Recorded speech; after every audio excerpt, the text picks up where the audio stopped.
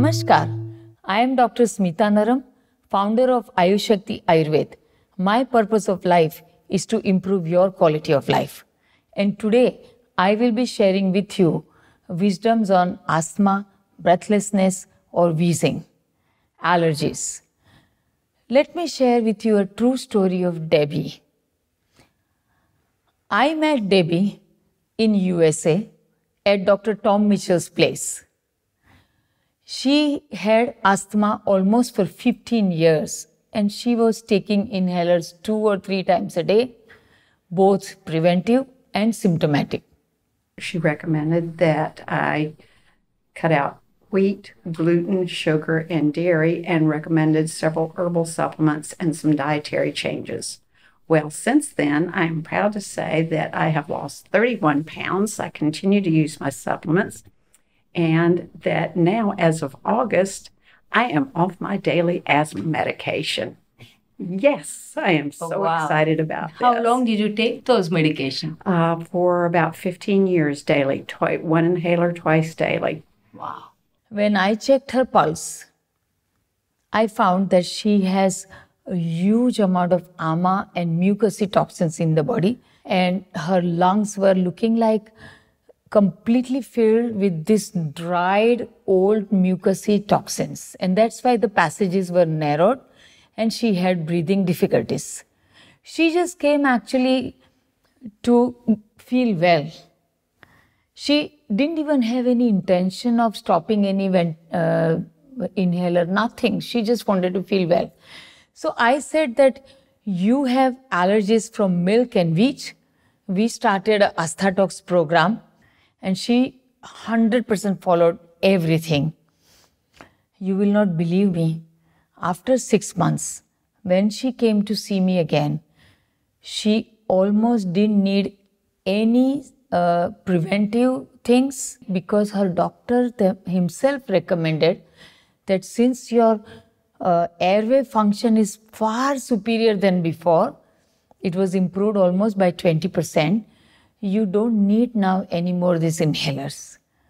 So according to Ayurveda, asthma or breathlessness, wheezing, allergic breathlessness are all described in the chapter of Swas. There are 5 different kinds of breathlessness conditions, basically.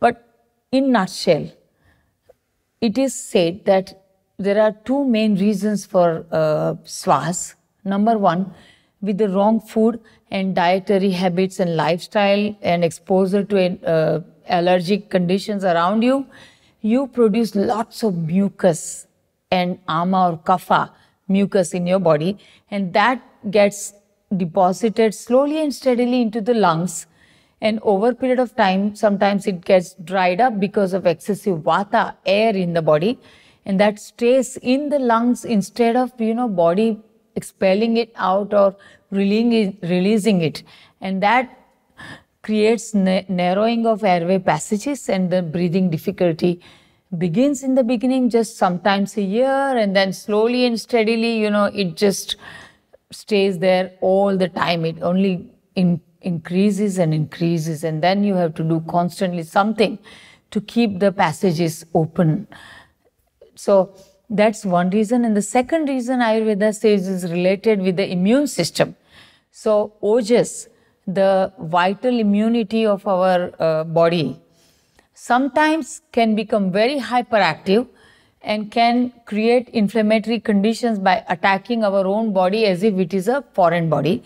And sometimes this ojas is not very efficient in functioning. So the immune system is weak and we are very susceptible, like immediately we catch cold, cough, infections, viral, bacterial infections, and that creates frequent mucus and breathlessness and all these situations. So both related with the immune system.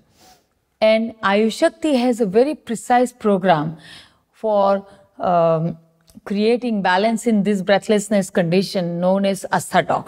So focus of Asthma is actually stopping to produce excessive mucus by improving digestive situations and improving your own immune system. So the allergies are reduced and infections are reduced. And the second focus is to calm down and modulate, which means balance your immune system. So wherever it is hyperactive, calm it down naturally, and wherever it is underactive, bring it up so that there is no attack on the inner respiratory system. Basically, in Asthma the most fundamental diet is to stop milk and wheat completely from your diet. Consider these two things as poison. And you take poisons only when you are enemy of yourself. And then try and eat always more soupy, liquidy food, because whenever the gas is produced, it also creates breathlessness. So stop taking everything which is gassy, like beans, or if you take it, make sure they are soaked very well. They are spiced with asafoetida or ginger, cinnamon, cumin, coriander, or even garlic. Little bit spicy things are good for people who have breathlessness because it reduces vata and kapha. So I always recommend people to spice up their food. Even if you eat in the restaurant, use lots of black pepper from the table to spice it up. If you are used to having non-vegetarian food, you can occasionally have chicken or fish or eggs, but try to stay away from red meat because that produces mucus again.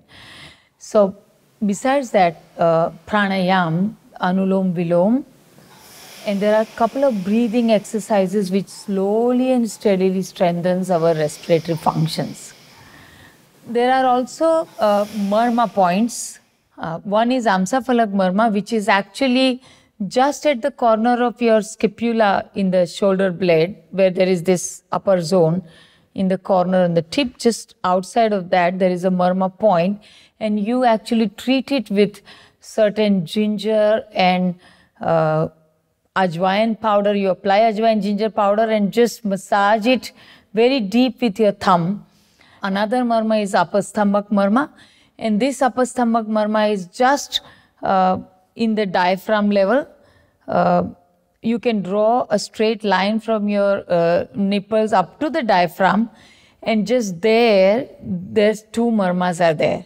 Both the sides, you can again vibrate it with the thumb, and you can do this marma points almost 6-7 times a day. In Asthma there is also home remedies. You can drink this warm herbal tea 2, 3, 4 times a day, and it will always help you a lot. So take half an inch ginger, around half an inch piece of a cinnamon, 2 or 3 black peppercorn, 1 or 2 garlic. You can also add 10 fresh basil leaves and almost 10 to 15 mint leaves. Crush everything very well. Add around 2 cups of water. Boil it very well. Just cover it and put off the fire. So let all the juices come in and then filter. Drink this warm tea. You can put some honey if you want to sweeten it, and keep drinking it, sipping it throughout the day. I would recommend at least similar combination 2 times a day. And that helps a lot in digesting the mucus and opening up the respiratory channels. It can also help sinuses sometimes and the throat infections, everything. Ayushakti has a very powerful Asthalok formula. This Asthalok formula contains Kantakari, Vasaka, Guduchi, Karkatshrungi, Yasti Madhu, Tulsi, and Bharangi, ginger, Trikatu.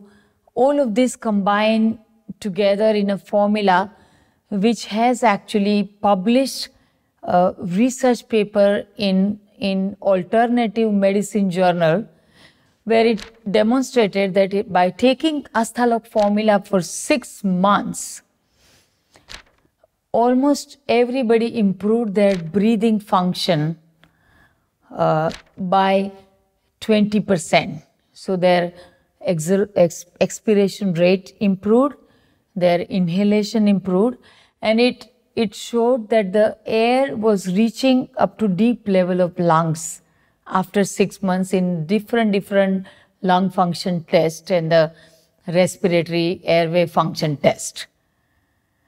So friends, I was sharing today with you about breathlessness, wheezing, asthma, coming out of 30 years of experience of Ayushakti.